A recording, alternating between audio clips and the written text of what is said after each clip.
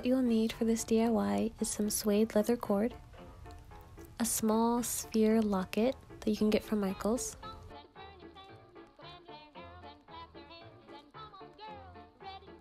some scissors,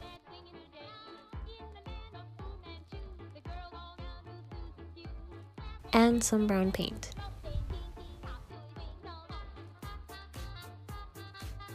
You'll also need some small fine detail brushes. You'll start off by sketching the map on the sphere locket. To do that, I used some fine-tipped micron pens. I used 005 and 003 micron pens. You can barely see the tip on the pen because it's so tiny, but it works well for what we're trying to do. On the inside, you'll need some gesso,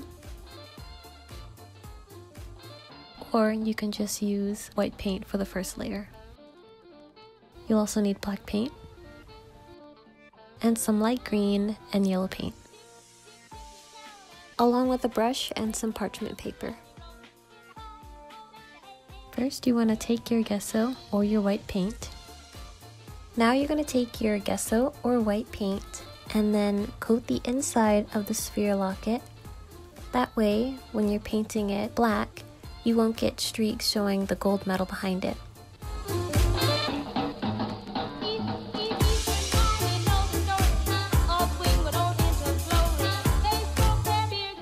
And then leave it to dry.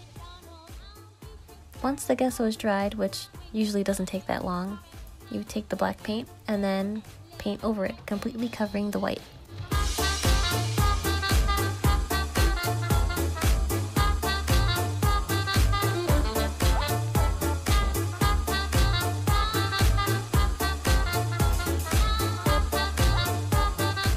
Then you're going to take a bit of yellow and a bit of green paint and mix it together.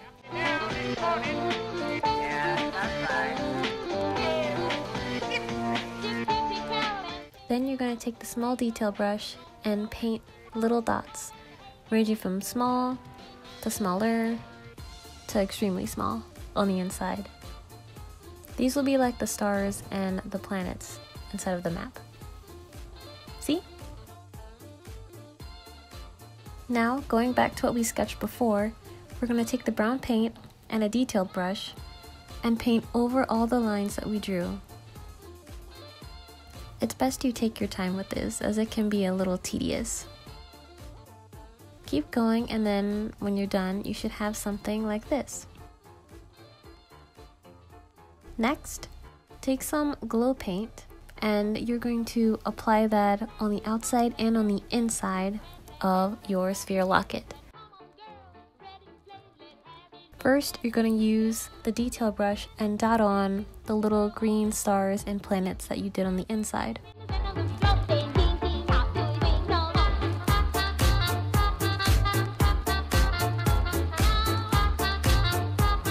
Then, on the outside, you're going to take the glow paint and line out all the brown that you did before. You can also add the glow paint along the edges of the locket as well. Then you can leave your pendant in the sunlight to charge, and then it'll glow. Then you add your suede cord through the jump ring.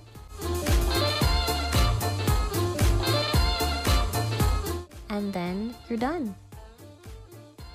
You have a Treasure Planet pendant necklace. So I hope you enjoyed this DIY. I know a lot of people don't really care about this movie, but I do. And I've always loved the treasure map so much, and I wanted to make my own. So hopefully you guys can make one too. Bye!